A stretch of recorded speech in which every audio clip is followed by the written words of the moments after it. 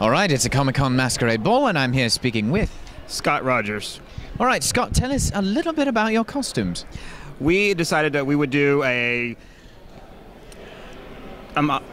small world. For Disneyland's a small world, and each one of us took like a different country or a different area of the ride and decided to just do as best we could to get the costume just right and present it here this evening, and with a little bit of a twist. Wonderful. How long did it take you to put all of this together?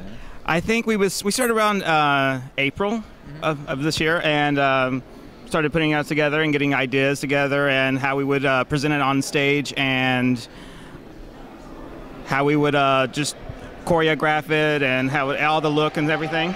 Well, it looks simply marvelous. Best of luck. Best of luck. All right, it's a Masquerade Ball at Comic-Con, and I'm here speaking with... Teresa. Teresa, tell us a little bit about your costume. Well, I guess it started several years ago. Accidentally made a ton of keyblades and many props and decided to use them all in one presentation. Grand. I like the eyes. They're piercing. How long did it take you to put all of this together? I was about 20 minutes late, so somebody had to help me.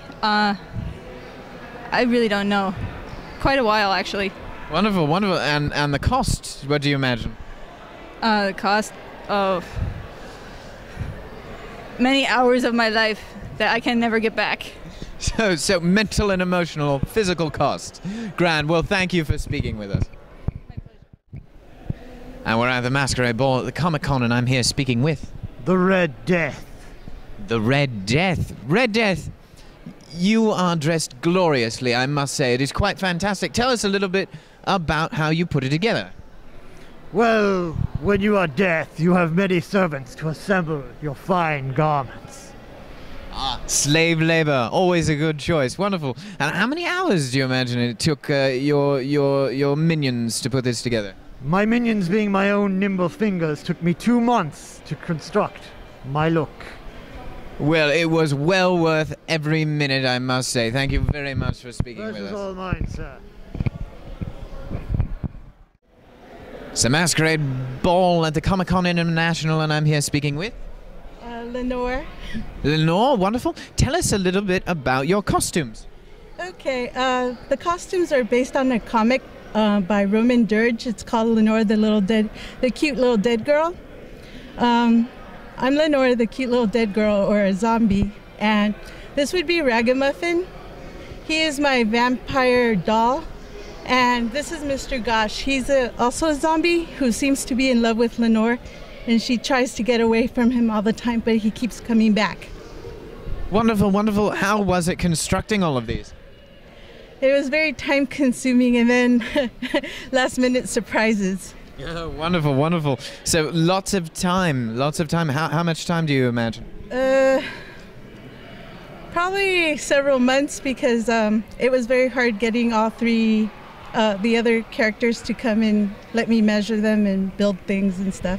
Wonderful. Well, you all look splendid. Thank you very much for speaking with us. No problem. And best of luck. Thank you.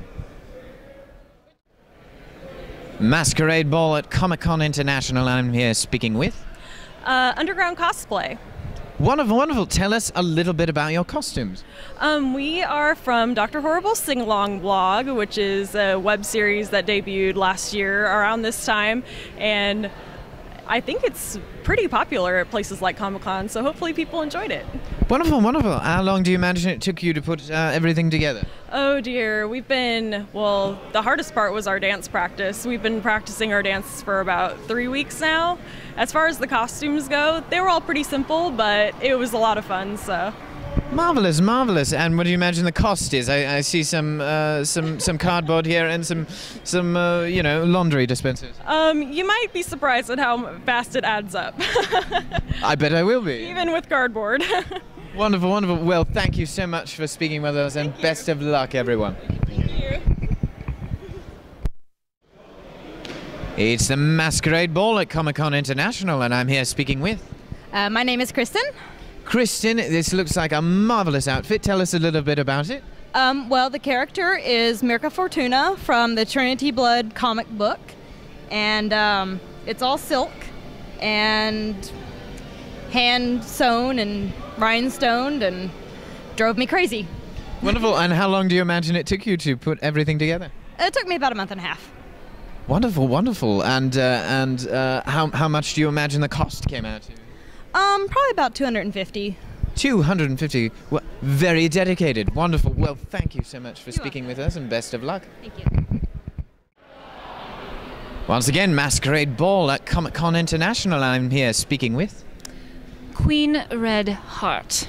Queen Red Heart. Marvelous outfits, marvelous outfits. Tell us a little bit about them. About us, or just in general? Your specifically your costumes. Well, as I said, I am Queen Red Heart. I'm the true Queen of Wonderland. This is Hatter Madigan. He is a bodyguard to my niece, Princess Alice Hart. I use the word princess loosely. This is Lady Clubs. She is one of the leaders of the suit houses. Clubs, obviously.